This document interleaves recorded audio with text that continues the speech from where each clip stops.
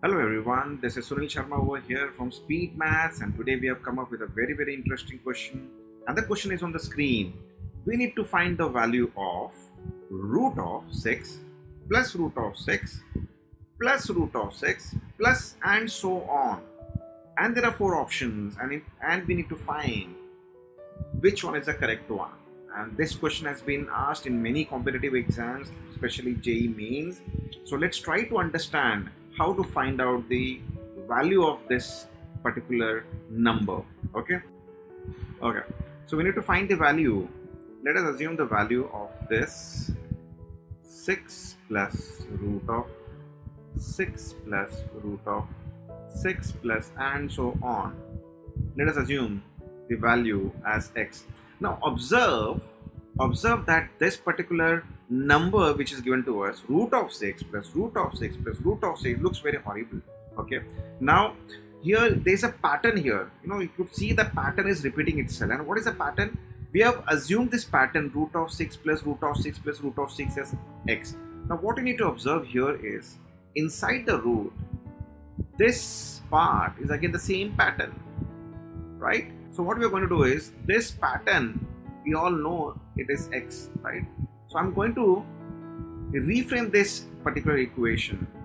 Okay, so this would be 6 plus x equals to x. I hope you understood this one, right? Now I don't want this root, because if you want to solve the value for x, you need to remove the root. So let's write squaring both sides. Squaring both sides. Okay, so when you square both sides, on the left hand side root will go away, you will get 6 plus x, and on the right hand side will be square of x, right? And you can very well take the terms on the other side, and you will get a quadratic equation, x square minus x minus 6, or we can rewrite like this, x square minus x minus 6 equals to 0. We all know how to solve this quadratic equation. You need to split the middle term. Okay, here the product is minus 6, so let me write minus 6 here. Product is minus 6. Okay, and we need to find two factors such that after subtracting we should get minus 1. The middle term is minus 1. Now you will say, how do I know I need to subtract? So remember this trick. Whenever the last term sign is minus, you need to always subtract the two factors. Remember this thing. Whenever the last term sign is minus, we need to subtract the two factors. Ye yaad rakhna. Okay. Now, since we need to subtract the factors, it's very clear that the signs will be opposite. Now, what two numbers will give you product 6? Well, one possibility is you can take 1 and 6. Second possibility is 2 and 3. But since we need to subtract, 1 and 6 subtraction will not give us 1. The middle term coefficient is 1 here. So this possibility is gone. Okay. Secondly, 2 and 3, yes, if you subtract you will get it 1. The middle term sign will always go to the greater number. Remember this thing. That means since they have opposite sign, 2 will have positive sign. I hope you have understood this thing. Okay. So how do I write it? It's very simple. You learned it in your 10th standard. X square minus 3x plus 2x minus 6 equal to 0. You can very well write minus 3 later and plus 2. It's your choice. You can write plus 2 first. Now, what is common here? There are two groups, right? What is common here? You can see in the first group x is common. So let me remove x and you will get x minus 3. And the second group 2 is common. You will get x minus 3 equal to 0. Okay. Now I'm literally listing down each and every step so that my viewers, possibly they are from lower standard, they will understand. Okay. So now when you solve this thing, you will get x minus 3, x plus 2 equal to 0. So product of the numbers are 0. That means one of the number has to be 0. Okay. Okay. So x plus 2 equal to 0.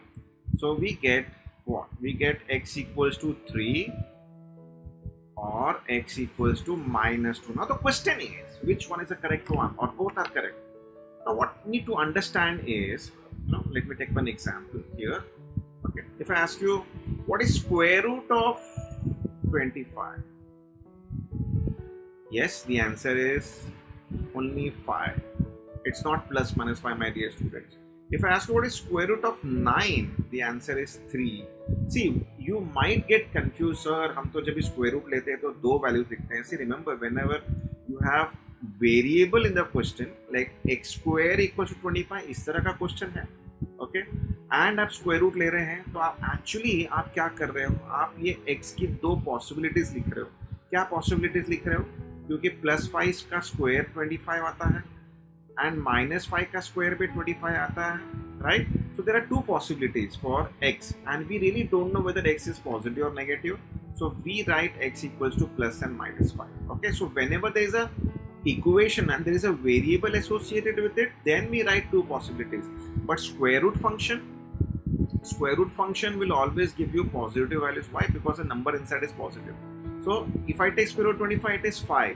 If I take square root of 9, it is 3. If I take square root of 16, it is 4. I hope this concept is clear. But if I say x square equal to 16, tell me values of x, then x will have two possibilities. X can be 4 plus 4 or x can be minus 4, since I don't know whether x is positive or negative.